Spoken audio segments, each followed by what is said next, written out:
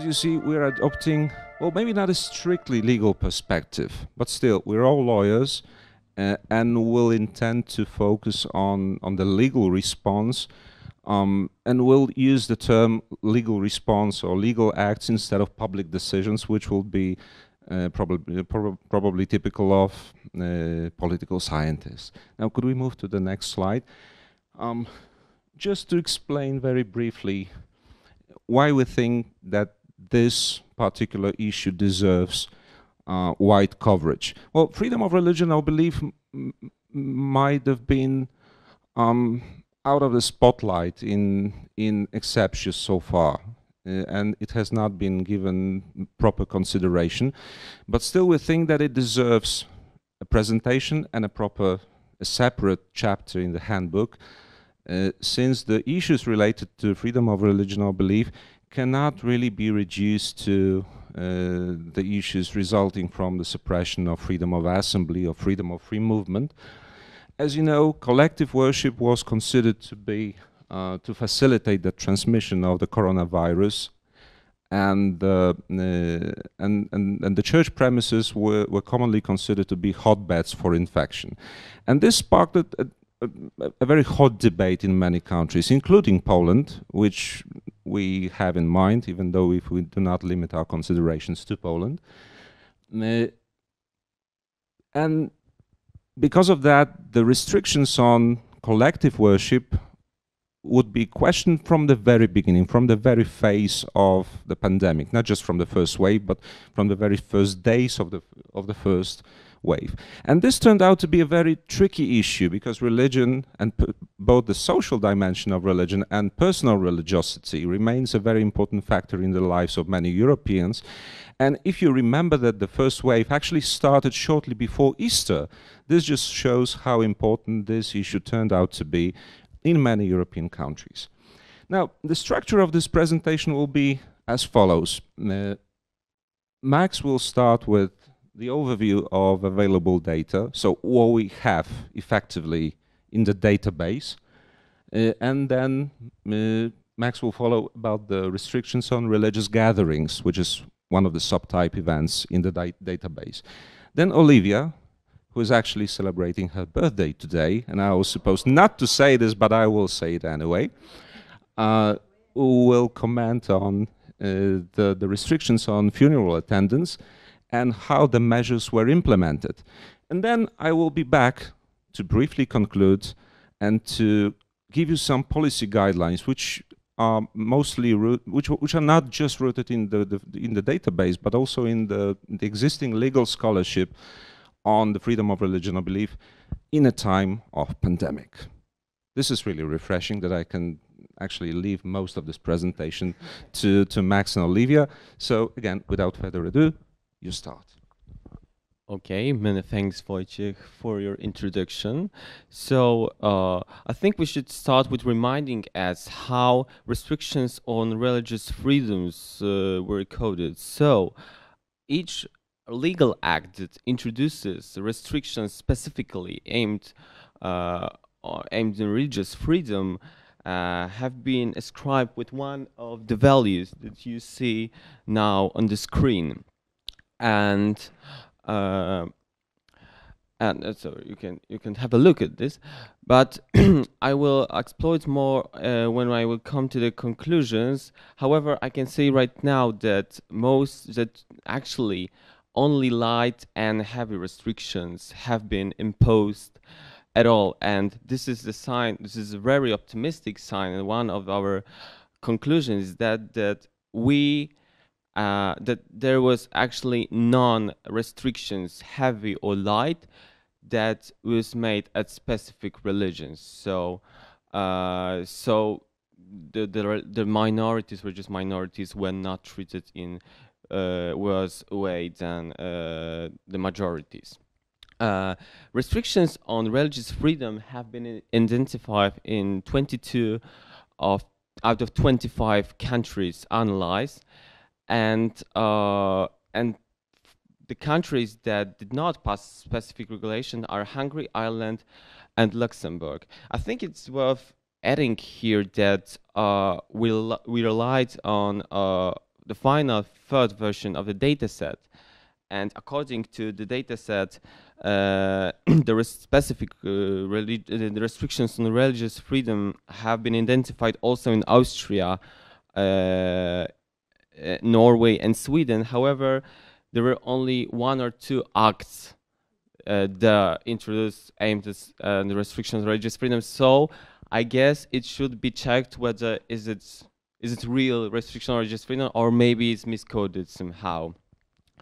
And of course, when some countries did not pass specific legislation aimed at restricting religious freedom, it does not mean that religious freedom was not restricted at all. Of course, other restrictions, like obviously stay-at-home requirement or restriction of public gatherings, or less obvious, like social rules or social distance rules, sorry, or obligatory mask, they affected enjoying religious freedom in a bigger or smaller degree too. And of course, it applies to countries that pass specific registration, and to the countries that did not pass the specific legislation in this matter. So what is the difference between heavy and light restrictions on religious freedom? Well, as you can see, by heavy restrictions are meant restrictions that suspended religious activity at all, or limit the number of people they were allowed to gather together to 15. So it was really, really tough restrictions, whereas light restrictions were understood more broadly. And the restrictions were designated as light if they allowed 15 persons of more to participate in religious activities, or imposed more or less less burdensome obligations, like obligation to wear mask or keep social distance, restricted time or use of certain objects of worship during religious events, or affected in other ways certain elements of religious ceremonies or worship, without suspending it at all or limiting in a great number. So moving on to the main conclusions that can be derived from data related to religious freedom. Light restrictions, were imposed twice as often as heavy restrictions on religious freedom. And as I said before, there was no case of a restriction that was aimed at specific religions. Actually, this is a thing that should be discussed further. There are 2 or 3 records that were coded as heavy or light restrictions on specific religions. We found out that those acts relates to suspension of certain one-time individual event of Catholic event, exactly. So it's rather application of a general rule to an individual situation, not a restriction at all. So in our view, it should not be understood as heavy or light restriction on religious freedom. And the range of legislative acts concerning freedom of religions was either significant in countries like Germany, where we had almost 100 acts concerning specifically freedom of religious freedom. In Spain, almost 150. In Cyprus also it was 80 acts, and in Greece almost 50, whereas most of the records from Greece are from the third wave, as we learned, maybe to some extent problematic or marginal. In other countries, like for example Finland, only 6 acts, Netherlands 1, Norway 1, Portugal 8, Sweden 1. So as you can see, it was really marginal. Which only goes to show that numbers taken alone do not explain much. Exactly. And Well, here appears the problem that we raised, the issue that we raised during Q&A session after Raoul's presentation. Well, how to describe decentralized countries, because we can see that the high intensity of lawmaking was present in Germany, Spain, Cyprus, and Greece. So I think we should find out a kind of a label to grab this country to derive the proper conclusions. And of course, the same for the next conclusion, as we learned from previous presentation, the general remarks applies also to the specific religious freedom. Most restrictions were intended to cover the subnational level, and the legal review of the adopted measures was marginal, which is during the first 3 waves. There was only one case where the act concerning religious freedom has been subject to constitutional review. It was in Spain.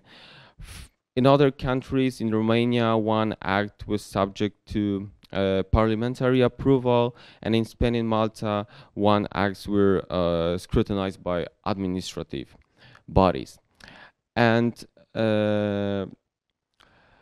also, almost all restrictions were introduced for limited period of time.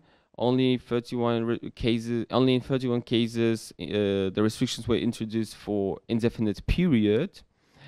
And lastly, almost all restrictions were, let's say, premises oriented. According to those restrictions, the number of people who number of people allowed to gather together on religious premises were limited, or religious gathering were suspended at all. Only in few cases, especially in Spain, the law was adopted according to which certain elements of religious worship were restricted. For example, the use of blessed water, which was high spot on transmission of the virus. And I give you floor to Oliwia. She will say about restrictions on funeral attendance. I should say it at the beginning that in our chapter we analyzed restrictions coded as subtype even 206, which relates to restrictions on religious freedom, as well as restrictions coded as subtype even 310, concerning restrictions on funeral attendance. This is due to the fact that, well, the funeral ceremonies and cemeteries in Europe are very often of religious nature, and we find out that to deliver the full or as broad as possible picture of restrictions on religious freedom, we should analyze both of these subtype events. Okay, thank you, Max. Turning to restriction on funeral ceremonies, it should be noted that the restrictions were introduced in 22 out of 25 countries analyzed. They were not adopted in Estonia, Norway, and Sweden. When it comes to the sanction related to these restrictions, in most cases restrictions were not accompanied by any sanction. If a violation of the ban was punishable, it was either a fine or alternatively a fine and imprisonment.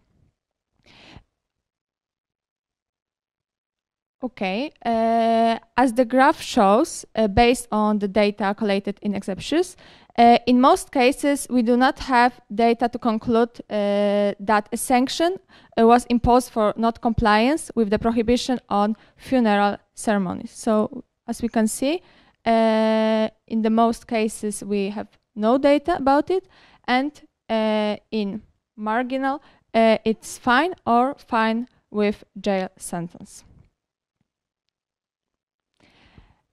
Considering the scale of the funeral attendance ban, in most cases the number of people who could attend the funerals was fixed at approximately 10 to 50 people. Less burdensome restrictions were introduced in Austria, Belgium, Denmark, Germany, and Spain, where the number of people allowed to participate in funeral ceremonies ranged from 60 to 500 people.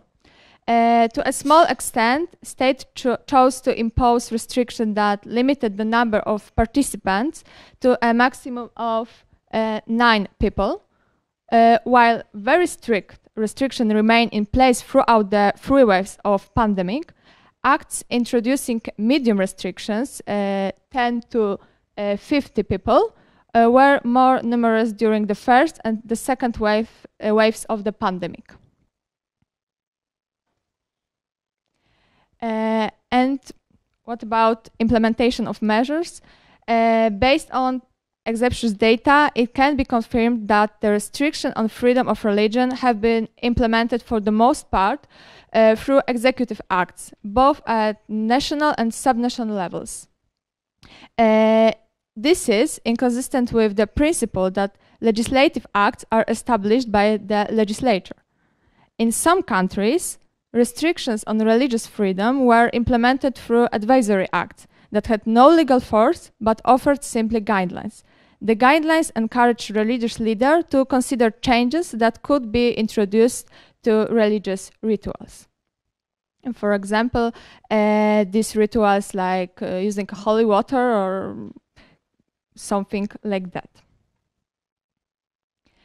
As we can see from the chart, for the most part, countries opted for executive acts, both at national and subnational levels, but administrative acts also appeared. The national legislative is marginal, only one act. So why the popularity of executive acts? After all, most countries provide for states of emergency for such circumstances, which are rich in legal procedures for dealing with unexpected situations. I will briefly point out what could be a potential reason for the choice of executive acts. Firstly, it would go too far to say that parliaments had no opportunities to convene during the pandemic, but it is true that their functioning was obstructed. Secondly, it takes time for Parliament to pass new legislation. In Poland, for example, the Senate has 30 days to take a decision on a legislation. So it takes time, so the executive acts will be easier to use than something like legislative acts. And thirdly, choosing executive act instead of imposing a state of emergency and following the procedures facilitate the violation of fundamental rights. The greater and the direct the threat, the more likely people appear to be tolerant of even illegal restriction on human rights in general, especially restrictions on religious freedom, which don't seem to be as direct. And what can I say? The introduction of restriction on religious freedom in executive acts deserve criticism. The use of executive acts, however, had its far-reaching effects.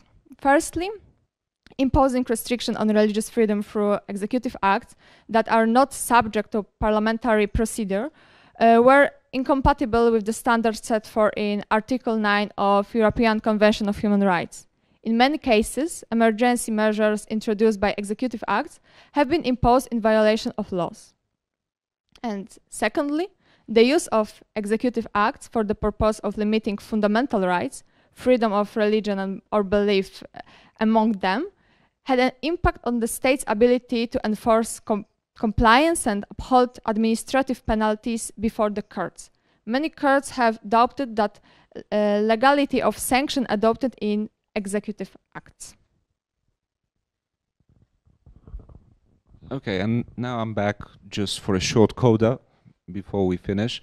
Well, the policy recommendations which we opted for and we decided to have them in the chapter may not be entirely supported by what you've just heard and by raw data, but they are further elaborated in the text of the chapter, and they are also supported by the findings of some other groups studying freedom of religion or belief in times of COVID-19, such as Grupo Redesok, at the University Complutense of Madrid, which I was part of.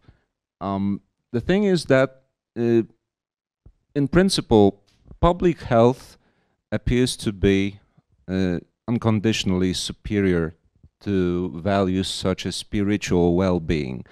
But this doesn't mean that it works like this at all times and in all circumstances, and that protection of public health can be used as a blanket justification for any actions and any restrictions affecting freedom of religion or belief.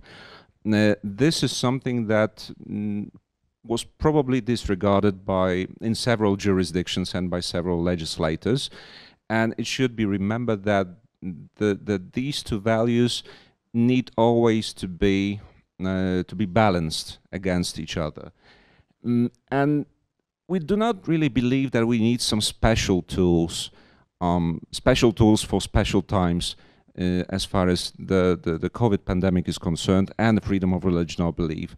This is because if you apply proportionality as we should do it, if you take proportionality seriously, you will find that it actually provides the answers to all the dilemmas we might have. So, for example, if we discover in the data set that freedom of religion or belief was heavily suppressed in jurisdictions or in regions where that was not really necessary, because of what we knew at that time, because what this epidemiological situation was at that time. And if you discover, for example, that the number of people allowed on the premises was set at the same level for small village churches and a big cathedral whose ceiling is barely visible from for a regular believer, because it's so spacious, then you realize that it makes no sense. And in fact, we should use proportionality to ask ourselves about the validity and also the legality, in a broad sense, of the restrictions introduced. And finally, something which we haven't mentioned today, but this is one of the recommendations or a guideline which pops up in any study of freedom of religion or belief in times of this COVID pandemic, is that the key to draft the restrictions in a good way and to make them effective and to boost their efficiency and to stimulate implementation is to cooperate with religious leaders. And this can help draft them in a way which would not heavily suppress religious freedom, and at the same time which would ensure their efficiency and also legitimacy. This appears to be the key to successful implementation of any safety protocol that affects the religious rituals. I think that's it. Thank you so much. We'll be happy to answer any questions you may have. You have the coders here, and I'll be happy to assist them in any